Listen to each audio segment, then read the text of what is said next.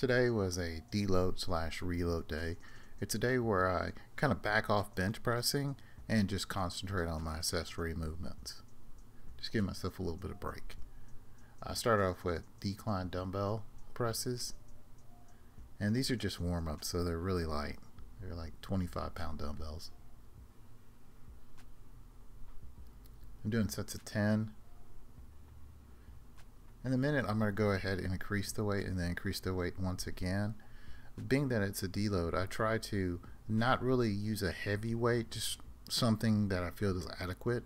I may use my 85-pound dumbbells, I may use 100-pound dumbbells, or I may use 125-pound dumbbells. But what I try to do is keep the reps now to 12 or 10 to 12 range and not really stress myself out with trying to do a bunch of reps and actually build up a bunch of soreness. So here I am with the 65s, and I'm going to crank out some reps of 10. And then I increase the weight a little bit to the 100s and just do 10s. The weight's relatively easy for me.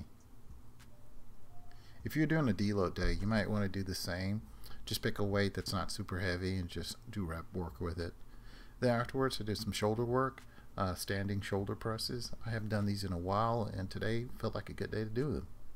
So I started off at 95, and then I just went to 135 and did 3 sets of 6s. Didn't want to really push myself. I just wanted to work the shoulders once again.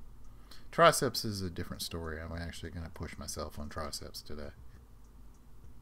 Here I'm grinding through those.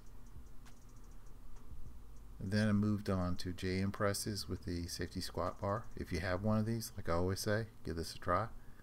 Started out with the bar, then went with the 25s, then the 45s, and I kept on adding weight until I got to 235 pounds for sets of 6.